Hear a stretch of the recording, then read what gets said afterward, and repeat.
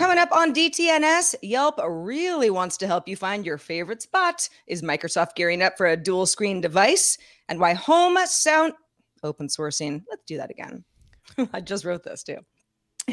In 5, 4, 3, 2. Coming up on DTNS, Yelp really wants to help you find your favorite spot. Is Microsoft gearing up for a dual screen device? And why open sourcing voice AI will help us all.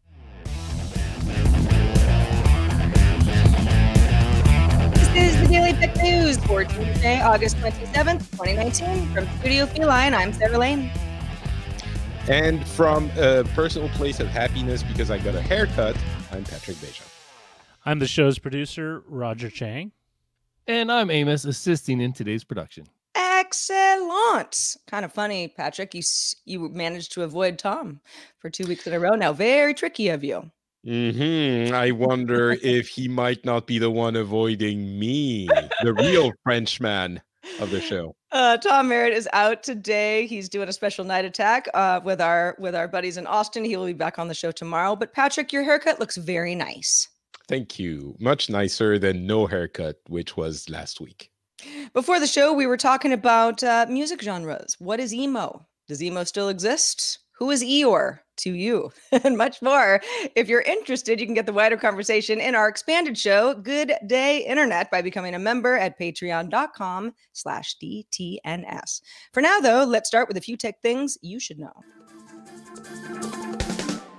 Former Google autonomous vehicle research engineer Anthony Lewandowski was charged by federal prosecutors Tuesday with 33 counts of theft and attempted theft of trade secrets. These charges are from the United States Attorney's Office in the Northern District of California and are the latest in a legal battle involving Google, self-driving car spinoff Waymo, and rival Uber. Lewandowski is accused of downloading more than 14,000 critical files about Google's autonomous vehicle research before leaving the company in 2016 and joining Uber the same year when Uber bought his self-driving trucking startup Otto.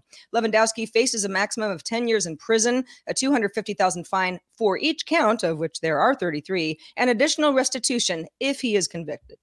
Ouch. The BBC is making its own smart voice assistant for use in its website and apps for mobile and smart TVs. The voice assistant, called Beeb, will also be made available for manufacturers to include in devices like smart speakers. Beeb is planned for launch next year. Govna. Am I the only one who thinks of Justin Bieber every time I hear Beeb? That's what pop music has done to me. I'm sorry. Yeah, it's all right. Interesting, though, that BBC is doing that. 9 to 5 Google notes that the original Chromecast seems to be stuck on firmware version 1.36.159268, while all other Chromecasts have the most recent 1.42 firmware. The preview program also shows the first-gen Chromecast getting 1.36 versions. Now, Google did tell 9 to 5 Google that it will continue to update it with bug and security fixes. But that's it. Yeah, just the basics. The Verge reports Facebook is developing a companion app for Instagram called Threads for more intimate sharing between users and their closest friends. Location, speed, and battery life info is shared along with photos and video messages.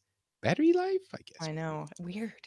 Well, so you know if you don't get responses, that that's I guess, yeah.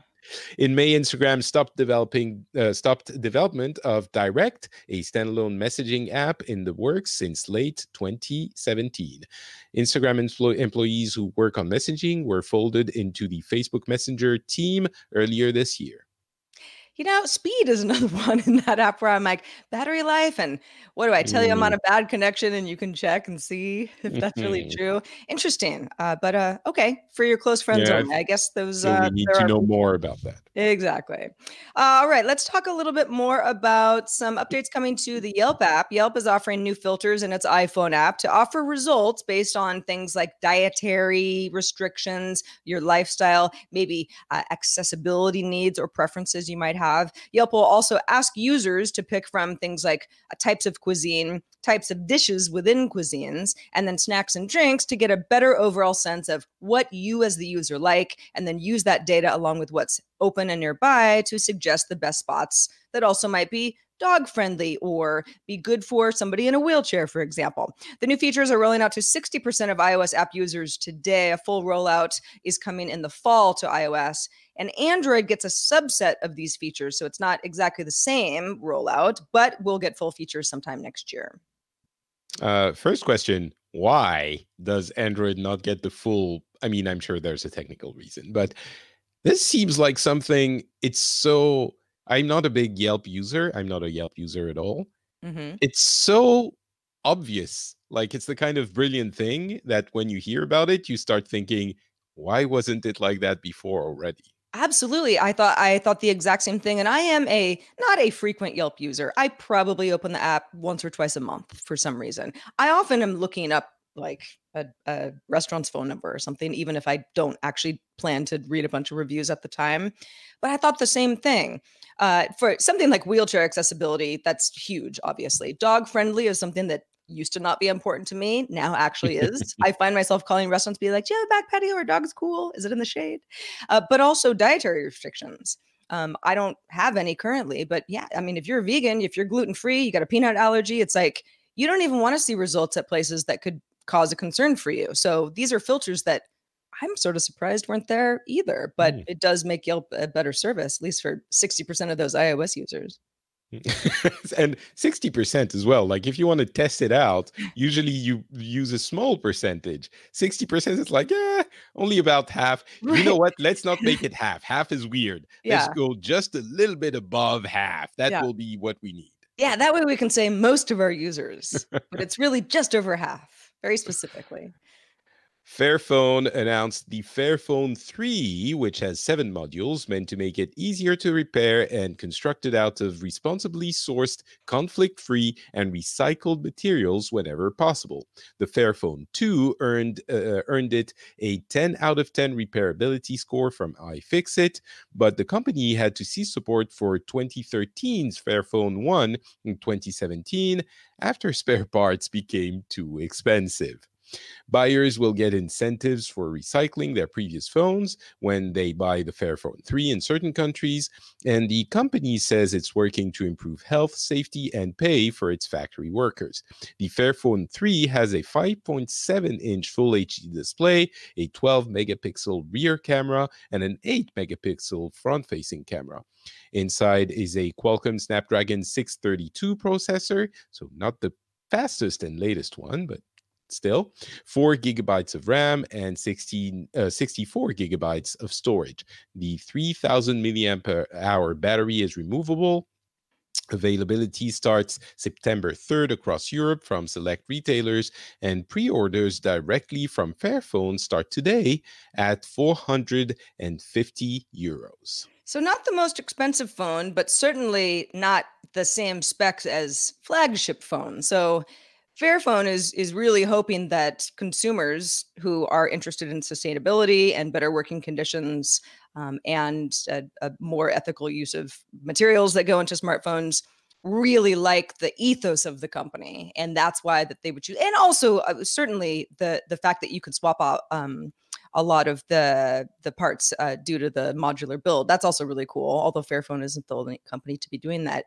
Patrick, I know that people love to turn a blind eye to things like this. I do know that sustainability is at the forefront of many sectors, not just the tech sector, but the tech sector, we hear more and more about it, and companies creating new initiatives and maybe reversing certain policies that they've had that weren't in the best interest of people and the environment. But it's kind of tough when you've got phones, if you got, finite amount of money that are niftier phones based on what we have at the ready. I mean, I love that the option is there. As you said, it's kind of an important thing. And I think where it fails a little bit is that a lot of people say they want these kinds of things, but then when they're given the option, I doubt most people who actually say it, I mean, most people who say it would actually go out and buy that phone instead of another one. Another kind of black eye on the concept is the fact that the first one, which is, after 4 years on the market, they had to cease support because the spare parts were too expensive. So that kind of defeats the purpose. I think the concept is great. The idea, the intention is great. I'm still to be sold on the actual implementation. Yeah, yeah. Although they are on their third gen, so Yeah, that's true. But yeah, it's it's a it's great chugging phone. right along. It's a great phone for many people, and if you have a choice and that's what you want, then maybe that's what you should get. Absolutely. Netflix announced that The Irishman, a movie directed by Martin Scorsese and starring Robert De Niro, Al Pacino, and Joe Pesci, perhaps you've heard of these small indie movie stars, will debut in theaters in the US on November 1st. That's not all. It's also going to UK theaters on November 8th and arrive on Netflix on November 27th. That happens to be Thanksgiving Day in the US.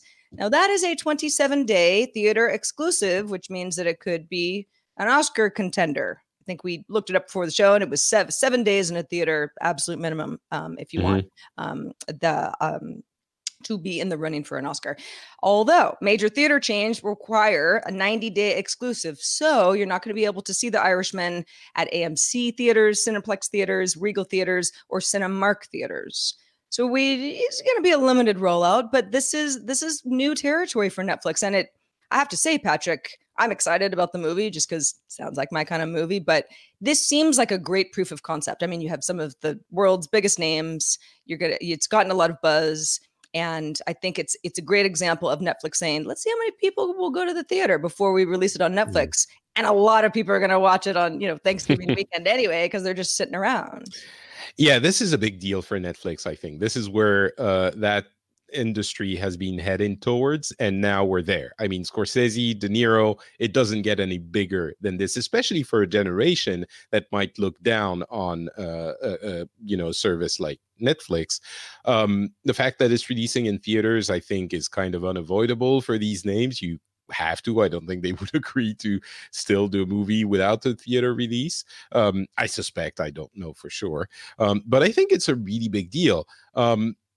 Image wise, I wonder how big a deal it is financially. And I don't mean the budget they put into financing, producing the movie, but how much is gonna bring in, it's probably not, people are not going to subscribe to Netflix for this. Maybe they're going to stay for it. But I think it's more image than business, basically. Yeah, Netflix is probably curious to see how many people who just don't have Netflix accounts and we're not going to grab them will go to the theater, so we can maybe figure out what that audience is and tap into it in the future. But yes, I think this is more of Netflix saying, we're a movie studio. You're going to see us on the big screen. You're going to see us in our living room. Swatting, where the police are unleashed on an internet user's physical location as a prank, often has violent or even deadly consequences. One example, 2 years ago, after a gamer attempted to send the police to another player's home, sent them to the home of a total stranger who was fatally shot in the confusion. As of last October, the Seattle Police Department has maintained an anti-swatting registry that lets people who think they might be swatted add their concern to a profile associated with their address if the police get dispatched. The registry simply adapts an existing Rave Mobile safety product the police department already uses that connects to a 911 call to the profile of a specific address. Oh boy, you actually brought this to our attention, Patrick. And this is a story written up in Wired yesterday. Swatting, it's a prank, but it's the world's worst. It's just a terrible situation, but it's not going away. And I think that the Seattle Police Department, of course, is saying we're on the mend here. Now people who are worried about this can add themselves to a registry. That's a great start. So one of the representatives from the police department in this article said, we also happen to have just a really high number of people working in the tech sector here. This is something that we feel might be more prevalent in our neck of the woods than some other major cities. And that there's probably some truth to that. It's not going to stop a concerned police officer or a group of, SWAT team members from going to someone's house. But if you're part of a registry, that's I mean, you have that much more of a sort of like, hey, think twice before this gets out of control. It should, I don't want to say fix the issue, but I'm hoping that it will improve it greatly, because if you know that how likely is it that the 0.001% of people who are concerned about getting swatted actually have a dangerous situation unfolding at their home. So they're still going to send the SWAT and the SWAT team, and they're still going to do what they need to, but at least they will be aware. And that's a great way of addressing the issue of swatting, which we could discuss on its own, and is a horrible a proof of the horribleness of some human beings, I guess. But Yeah. Another thing that was really interesting to me in that article is the fact that the sergeant who put that registry in place, who got it started, Sean Whitcomb, is actually a gamer himself. And to me, it says it's also, as much as anything else, a question of generations, because he was contacted by a streamer that was concerned, and he didn't turn him away or, file the request in a cabinet, because he knew what this was, and he was aware of the whole situation. This is also happening in Wichita, I believe. There are a couple of cities now doing this, and I think it won't fix the people idiotic enough to do something like this, but at least it will avoid probably the large majority, if not all, of the dire consequences. So this is a great initiative. Yeah, and hopefully we'll shine more light on who might have made a call, right? If you get a little red flag, like, oh, wait a second, this could be a swatting situation. There's less confusion about who might investigate. And you might investigate further. You might be, wait, who are you? Where are you? Like, want more detail. And at that point, the person might, because they might be, I don't know, young kids who don't know better, and go like, and we'll hang up. Right. I don't know, but yeah. Yeah. Well, it's a step in the right direction anyway. Mm-hmm. Microsoft sent out evites. They weren't evites, they were real invites, although they kind of did come in evite form in certain cases, to an event October 2nd in New York City, a year after the company's last major Surface hardware launch, featuring the Surface Pro 6 Hybrid and the Surface Studio 2. The Verge notes that Microsoft has been building a dual-screen device codenamed Centaurus, which it demonstrated at an internal meeting back in June. So polling the group. We excited about what might be Centaurus dual screen device? Patrick, what do you think they're going to announce? Do you remember the Courier concept device that they had a few years ago, and that was killed after the entire world, and by that I mean the internet, got super excited about it? I do. Do you feel like the Courier is rising from the ashes here? It seems so. I hope it will be better than what the Courier was, because it's a bit old. But yeah, I think that's the one thing that everyone's excited about. If it is not coming, I feel Microsoft will need to put out a messaging about the fact that it's not coming to temper expectations. Otherwise, people are going to go nuts, and they're going to be very disappointed because there is an appetite for a dual screen device. We don't know why, we don't know how we will use it, but we want it. So they'd better give it to us, or tell us in advance that they won't. Is this something that you want? You personally want a dual screen device? Because I'm kind of with you, where I go, yeah, it sort of looks like a book, stylus support. I like it. Not totally sure why I need it, but it seems like a great form factor, more than something foldable, to be honest. Yeah, I mean, in a sense, it is foldable, because it's like two screens and you fold them together. Sure. I think, again, there are potential uses and coolness out of it, but we're in that uncharted territory. It's, again, similar to what foldables are. We don't quite know exactly what we would use them for in practice, beyond the wow factor. What productivity or usability advantages does it have? We can all imagine some, but it remains to be seen if they are actually beneficial to everyday use. Yeah.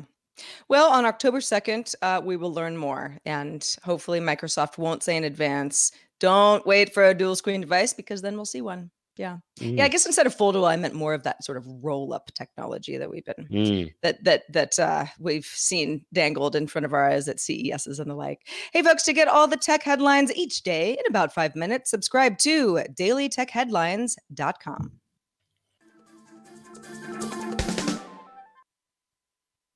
All right, let's talk about voice assistants. Boy, we haven't done that in a while. This is an interesting story, though, because we're going to focus on the fact that voice assistants have some limitations.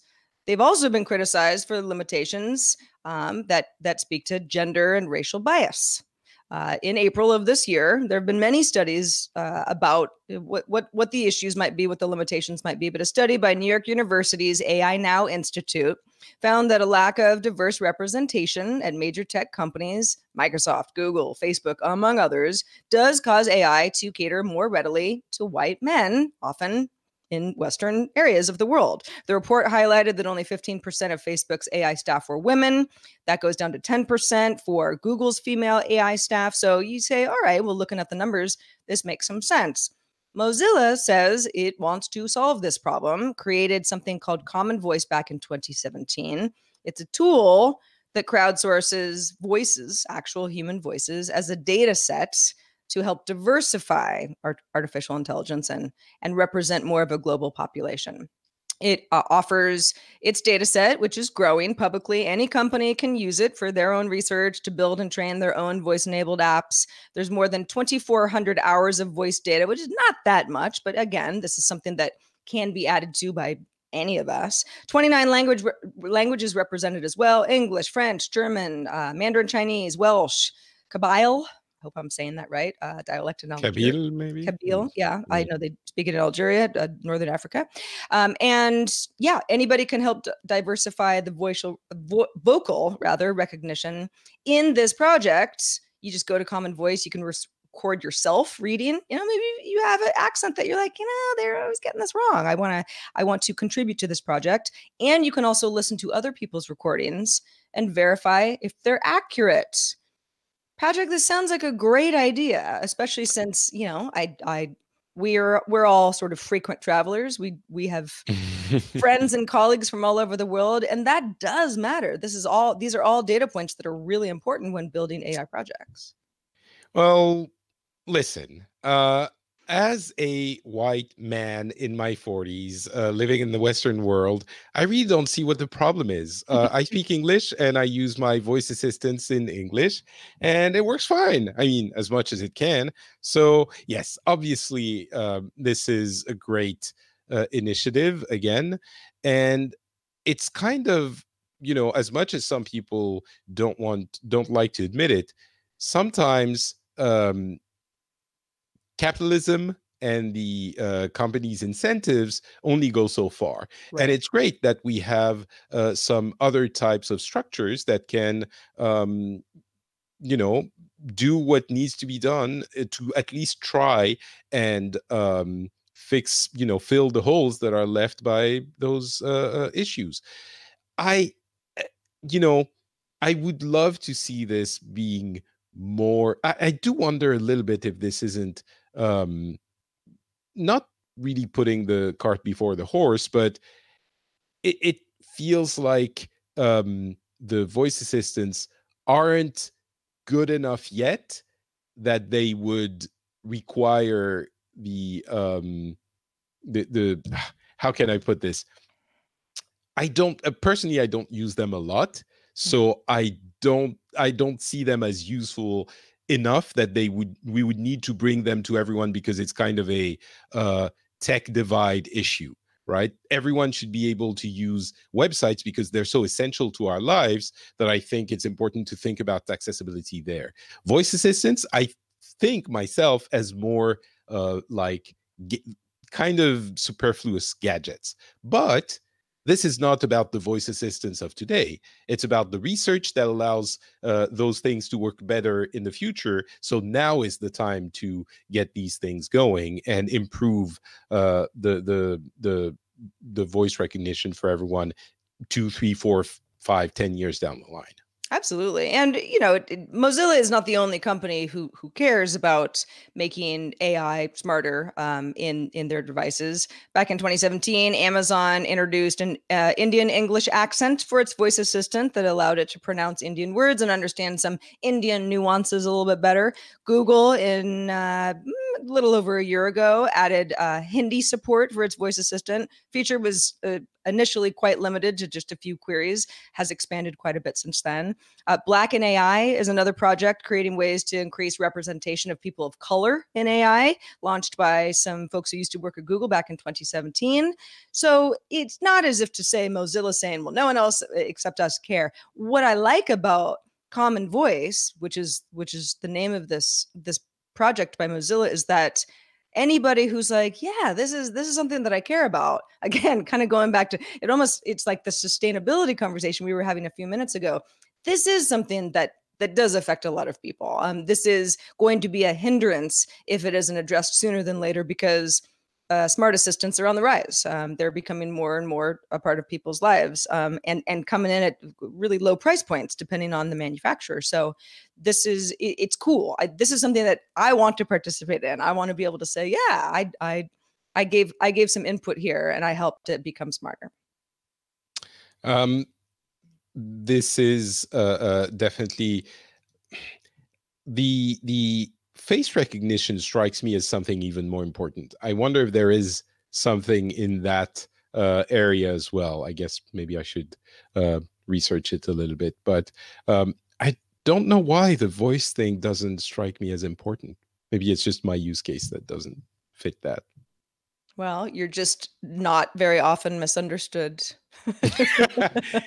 Again, as a white man who speaks English, I don't see what the problem is. Yeah, I know. Yeah, just keep living in your bubble there, Patrick. Hey, thanks to everybody who participates in our subreddit. We're all kind of a bubble together, but we're a happy one. You can submit stories and vote on them at dailytechnewsshow.reddit.com. Also, join our Facebook group if you haven't already. Good conversations happen there. Facebook.com/groups/Daily Tech News Show. In the mailbag today, Kevin wrote in and he was giving us a little bit of insight because we were talking yesterday about the idea of Chromebooks for the enterprise, and is something that is a hybrid versus more of that standard laptop, something that is a worker might be asking for more often. Kevin says, I currently work IT for K through 8, and the majority of student and teacher devices are Latitude 2-in-1s. Theoretically, they're being used in tablet mode, but at least in our environment, 99% of the time, they're not. To make matters worse, 2-in-1s are also more likely to have mechanical failures because those 2-in-1 hinges are inherently weaker than traditional clamshell hinges. So what's the lesson here? That we should use laptops or that we should use tablets? Well, it sounds like Kevin's saying the 2-in-1s are more of a headache when the hinges go bad, right? Right, because everyone is using them as laptops, essentially. Yeah. So, laptops are still the way to go when you want to be doing serious work and you're, in school.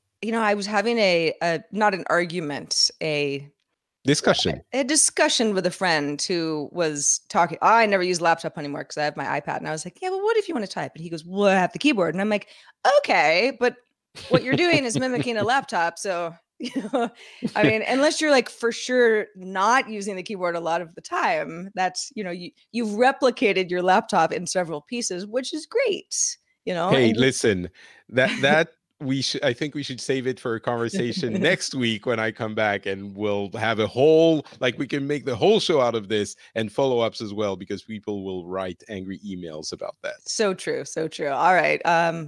Fine. We'll shelve this topic for 1 week, but thank you to you, Patrick Beja, for being with us today. Let folks know where they can keep up what you're going to do the rest of the week. Well, I'm always doing my shows, some in French, some in English. Le Rendezvous Tech is a French tech news show that you might enjoy if you speak the language. So that's Le Rendezvous Tech. You will know how to write it if you speak French. Or if you enjoy gaming and speak English, you might be interested in Pixels. Again, it's very easy. You just go to your podcast app and search for Pixels. And we covered a bunch of Gamescom news last week. So go check that out. It's really fun. All right. Thanks also to our patrons. If you aren't a patron, considering becoming a patron, now is the time. You get all sorts of great goodies. Become a DTNS member and get an ad-free RSS feed. Something you might like. Special episodes from the group. Tom's got his editor's desk. Now that he's back from vacation, that's ramping up again. Roger writes a weekly newsletter. We do bonus episodes. It is a fun time to be a patron, and you can join now at patreon.com/DTNS. If you've got feedback for us, our email address is feedback@dailytechnewsshow.com. If you'd like to join us live, we are live Monday through Friday, 4:30 p.m., 2030 UTC. Find out more at dailytechnewsshow.com/live. Tomorrow we got Scott Johnson on the show. I'm Scooter Lane. Thanks for watching. Bye. This show is part of the Frog Pants Network. Frog Pants Network. Get more shows like this at frogpants.com. Diamond Club hopes you have enjoyed this program.